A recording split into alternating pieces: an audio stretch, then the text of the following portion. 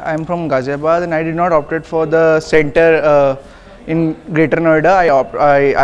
In my choices I filled Delhi, I filled Ghaziabad and I filled Noida. But that even though my center has been allotted in Greater Noida, my subject was programming data structures in Python. It was good. The course material was good. But the center has been a problem because they were not initially even allowing the car keys to the center. And second of all, they were not the lab assistants were not easily able to solve the problems in the computer or the login process, etc.